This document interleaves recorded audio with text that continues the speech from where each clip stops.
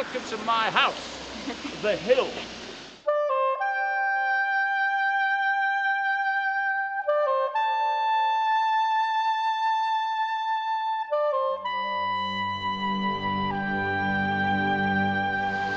My name? First, I can't leave you here. I've come back here today in order to see you, to see my house and my gardens again, and to take you on a little tour.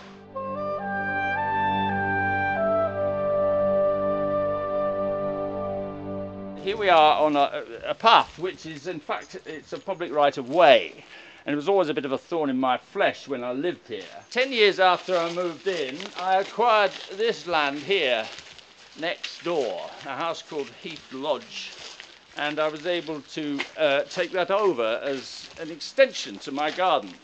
Unfortunately, because of this path here, I couldn't actually join them. So my architect, my garden architect, a very celebrated man, Mr. Thomas Mawson, author of The Art and Craft of Garden Making, a very fine book, who designed the gardens and the pergola. He also found a brilliant solution, of course, in erecting this bridge to link my original garden with the new garden over at Heath Lodge.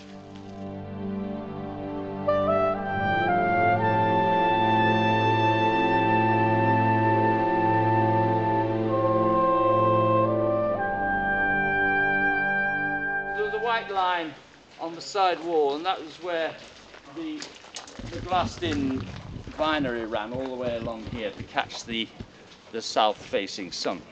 And I was at my wit's end to know how I would build this up and get the necessary earth for it. Well, it so happened they were building the Hampstead extension of the underground to Golders Green, and they're digging all this earth out, and they had nothing to do with it. So they very kindly paid me to take it off their hands, and in fact they brought it up in wagon loads, and it became the basis for these level gardens and creating these terraces which you see here. So there's an enormous amount of earth has gone in here, all by hand, of course. Nothing was mechanized in those days.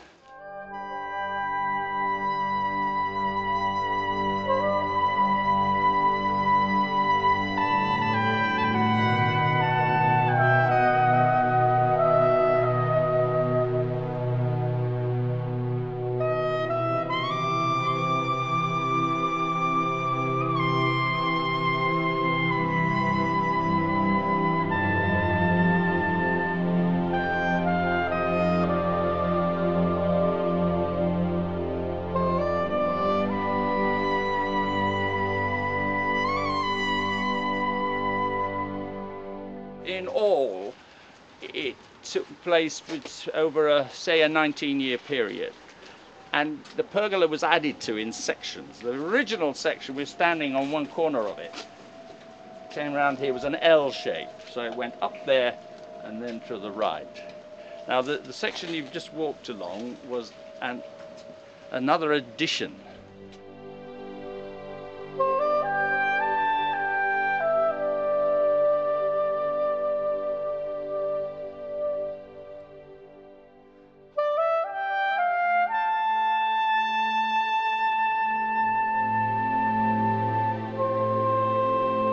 When I built the pergola, originally we had a conservatory here, and I had to take it down when the first extension to the pergola was built there over the bridge and into the Heath Lodge garden. So and I call this the temple, hence the proliferation of pillars. And there's the house itself, the Hill, which I made great improvements to when I lived there.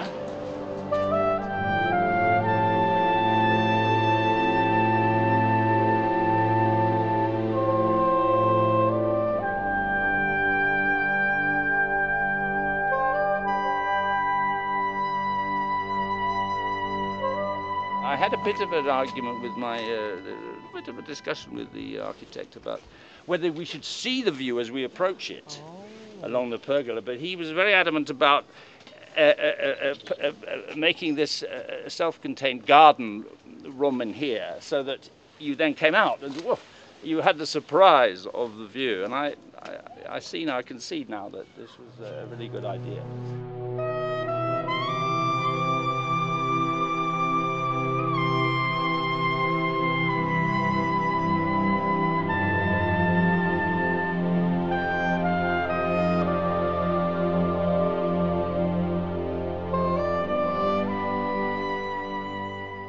It's a little more romantic than the formal garden at the back of the house, owing a little more to perhaps the 18th century and Capability Brown, that we wanted to merge more with nature, almost to retain a certain sense of wildness as you move through the park. Thank you very much again for being my guest today, and I'm going to return for a final solitary stroll through my gardens and to return to, well, my place in history, perhaps.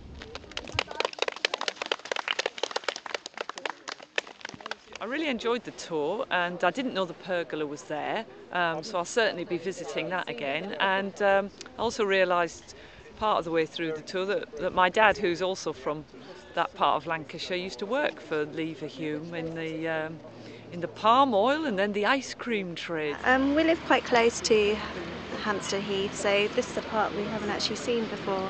We think it's absolutely beautiful. They're fantastic, and it's really great to know about areas that isn't actually publicly known. And it was fantastic nature and views, and it's really good, and it's nice meeting new people as well.